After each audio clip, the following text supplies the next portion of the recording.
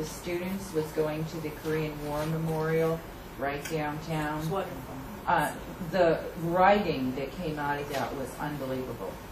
If we had time, we could talk about, all of you as teachers could talk about when your students do really well with assignments, and they oftentimes come from places where students develop their own experience, feel connected, have an experience that they can share, or see it in its local context, and the writing becomes so powerful. It's one reason, y'all, that if you have students keep a journal where they talk about things they're interested in, their writing is oftentimes a whole lot better than when they're doing formal essays. That's why. It's not because they suddenly become bad writers. It's because they feel confident, they're curious, they're engaged. That is perfectly possible to do in academic writing. Yeah. Do you find students' absorption with the internet, cell phones, and digital social networking detrimental to their attention to the concrete? Are you able to actually use those to refocus them on their local context? That is a wonderful question. And I think we're only now beginning to do research that would suggest anything about the effect of even email. I think we haven't done enough research to show, how that's affecting the way students engage. I am always worried about the move away from face-to-face engagement towards electronic communication.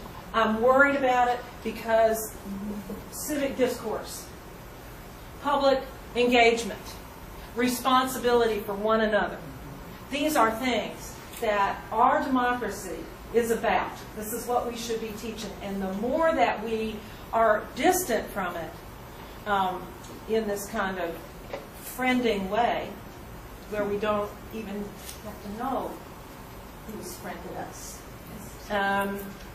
the more we pull away from that, the more I worry that the responsibilities and the engagement, the assimilation, the accommodation that needs to happen gets lost. I do believe there are really great things you can do to use that toward the end of other kinds of engagements. Discussion boards, terrific. I mean, even text messaging.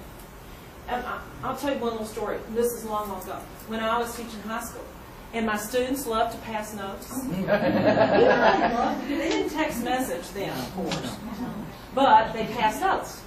And so I realized they were just, especially the 10th grade, I don't know. 10th grade, they were into it.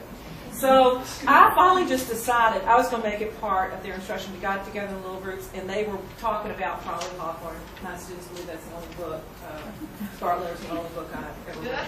So I always use it as an example. So maybe they were talking about that, and I said, okay, now I want you to write a couple of insights that you really have about the evil of chilling work. Just make a little note and pass it without them seeing it to the next group. They loved it, but it also did something else. It took away the evil of it, so then it wasn't very fun.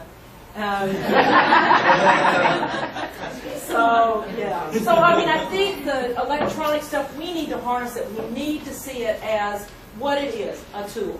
It is not a panacea. The daggone computer is not a panacea. This kind of electronic communication is not. It's a tool. It's a great one. Use it that way. But the aim is not so we can get better at the computer. That's not the aim. Yeah. One of the things that I think texting, IMing, message boarding, all that kind of computer discourse is it can bring in a really savvy way to talk about genre and the constraints of genre, how communication changes through a text message, and also the concept of grammar. If you write grammatically correct sentences on a text message, that's inappropriate and that is weird. And so we can then attach an audience sense to grammar, and if we talk about electronic communication, I think that would be a really academically sexy way of talking about genre for our students that they can relate to. And then make the easy connection to this literacy. They're literate in the genre of IM. Right, yes. And also audience. See, it all connects. It all connects, My audience determines that I'm going to write this way. And of course, I watch my students, they can do those text messages really fast. My daughter sometimes sends me a text message, and so I try to do it back. I know how to do it, but it's like I take. You know, I don't know how to do, like, I don't know how to correct it. So it's like I don't know how to, so it's like I've got like JJJ. I'm terrible. I'm very illiterate. Yeah. On the, going back to that and trying to harness it versus it harnessing us. And I've had some conversations about this. When you start getting on the internet, blogging, or how you can get caught up in something, you get caught up in virtual reality, which is dangerous. And if you look at the movies that we see now, a lot of them are about the evils of virtual reality and what is really real here and what's the fake person, what's the clone, what's this, what's that. And I think it could lead